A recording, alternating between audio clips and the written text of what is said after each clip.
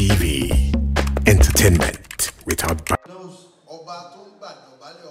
only kings of kings knows tomorrow. He's the one that knows it. Our father is very close with our mom. And if our mom should start to tell you what she has seen in life, where they've started, where the journey started.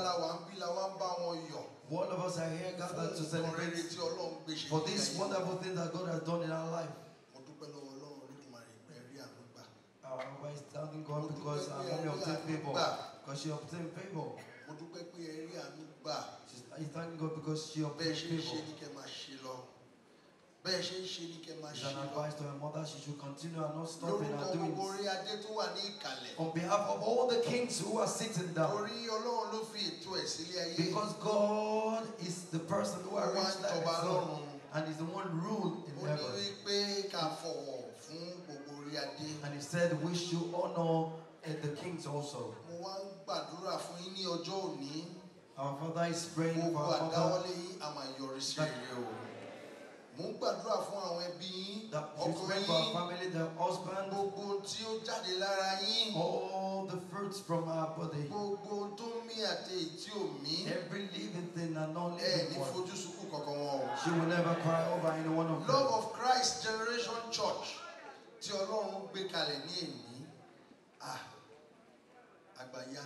It is a wonderful thing.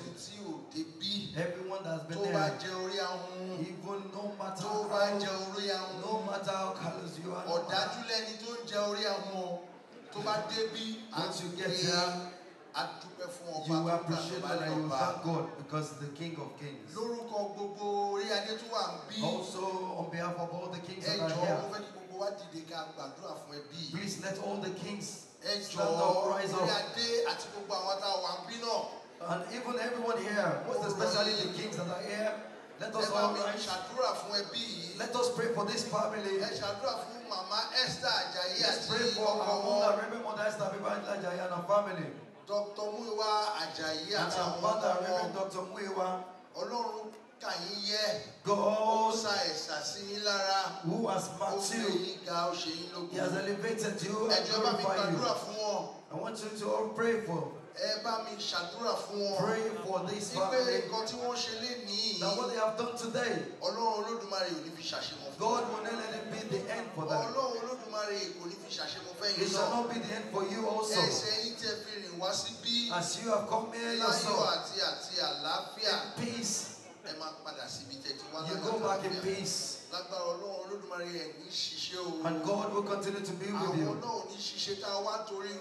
they will continue to flourish. Love of Christ Generation Church, Church of God, Love of Christ Generation will continue to grow from strength to strength. And God will continue to stand with the family. Let's pray, let's pray. Can you stretch your forth and bless this family? Tell God that God should continue to elevate them.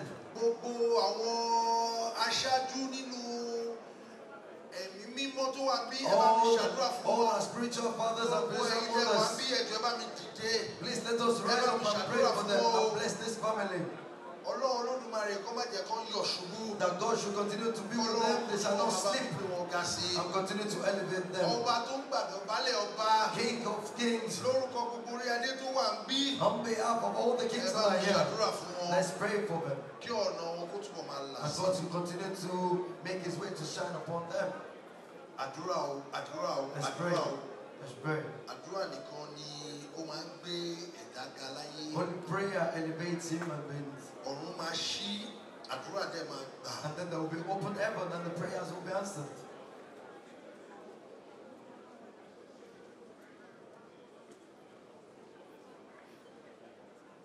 Let's pray for them. Remember the children also. Remember the offsprings. Remember Love of Christ Generation all over the world also.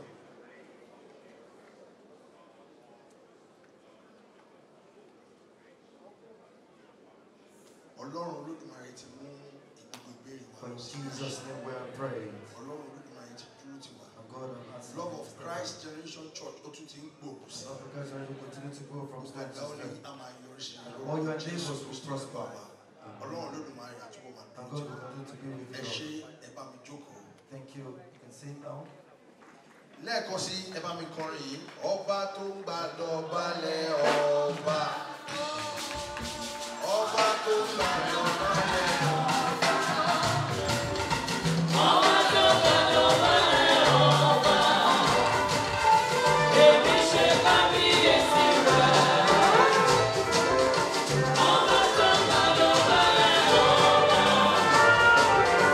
Ọba tó ń gbàdọ̀balẹ̀ ọba.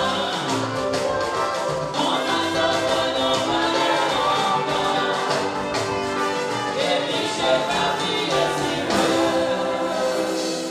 Praise the Lord. You know, while we were going on in prayer, there was a prophetic manifestation from Prophet Elbuba. Immediately, my husband do the vote of thanks. Those he will prophesy, and those that are looking unto the fruit of the womb, there will be oil poured by the altar. You will touch it to anoint yourself. Immediately after the vote of thanks, Badmus is going to share the grace representing Badmus will be in Oshofa. And immediately we are doing that, the prophet Alba will kindly come, you pour the oil, and then you will anoint yourself. Praise the Lord. Hallelujah. Thank you so much. Wonderful people, my name is Eniola Badmus, and of course I'm using this medium to remind you guys to please subscribe to Eniola Badmus TV on YouTube, so you can get to what different trending news, you can get to what different entertainment updates, and of course all the news going all around the world. Guys, do not forget to turn on your notification so you can get to watch all of our content. Thank you so much, guys. And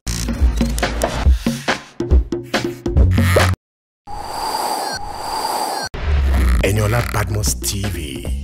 Entertainment without bounds.